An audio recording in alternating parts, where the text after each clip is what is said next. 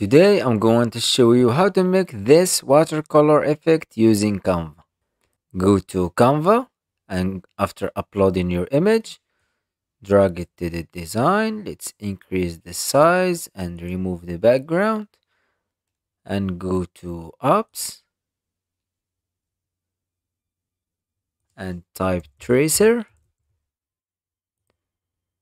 Choose this app,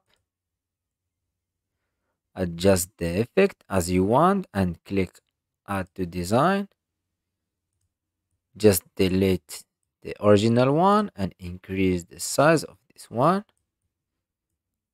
and download it and drag it to upload. Just delete the first one, drag it to the design and drag this watercolor background as well. And the images have to be in the same resolution. Go to apps again and type image, blend or blend image.